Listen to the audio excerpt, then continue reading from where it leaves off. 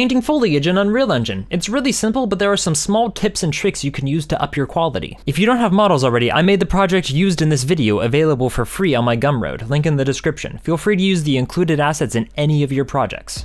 Start out by getting a landscape into your scene, sculpt it up a bit. This is actually important for some settings later. Go into foliage editing mode. It's here in 4.25 and later, but it's here in earlier versions. Drag the meshes you want to paint into this box here. See the little checkboxes? They toggle which foliage you're painting.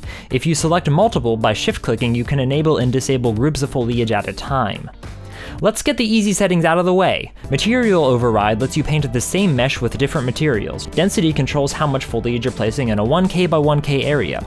Radius controls how close the foliage can be to another instance of the same type.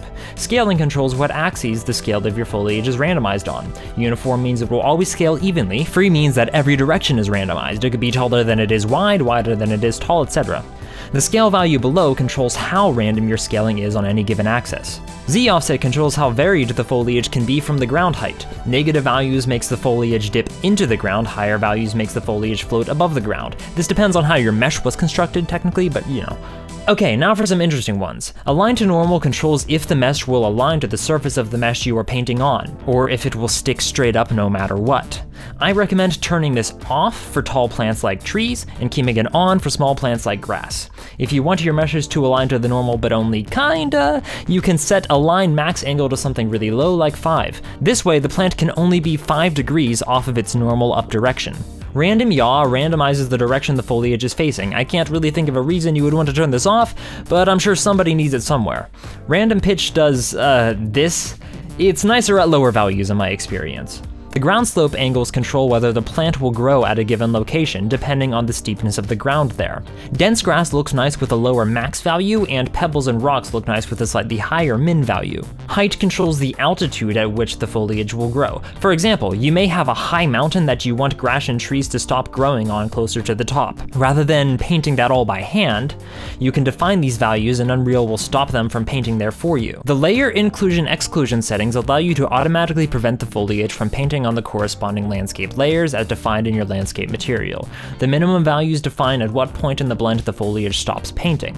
Mobility is mostly here to determine the type of shadows that the foliage casts, though you can also determine that down below and in your lights. The call distance controls how far away the foliage needs to be before it stops rendering, smaller values for smaller plants, larger values for larger plants. Cast shadow toggles whether the foliage casts shadows. There are at least 2 scenarios when I find I don't want a plant to cast a shadow, when I just need better performance, and when I'm making stylized grass. Turning off the grass casting shadows gives a significant performance boost, and it gives the grass a nice smooth appearance. Collision presets. Obviously, you want to have no collision on small plants like grass, but on larger plants like trees, you don't want the player to be able to move through it. Make sure to customize the tree's collision like this. Enable density scaling is a nice performance boost for smaller meshes like grass that have no significant effect on gameplay and have no collision. On to the tools. Select lets you select and edit one instance. All selects all your foliage for large edits. Deselect deselects all the foliage you have selected. Invalid selects all invalid foliage instances. Lasso lets you use the brush tool to select the foliage in the area that you brush over. Paint paints. You've probably already used this if you're at this point in the video. Shift click with it to erase. Reapply is a really useful tool. Say you just spent an hour meticulously painting the foliage exactly where you want it, but you find that you want to make a change to one of these settings.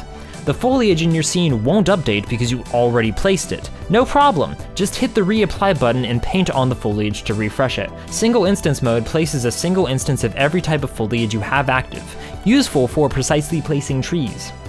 The fill tool lets you cover an entire static mesh with foliage. Shift click to remove all the foliage. It's a little finicky though, make sure you're shift clicking the actual mesh and not the foliage you have placed. The erase tool erases. Remove deletes any foliage you have selected. Move transfers the selected foliage to the level you're working in if you're using level streaming. Size is your brush size. Density here is different from the other density slider.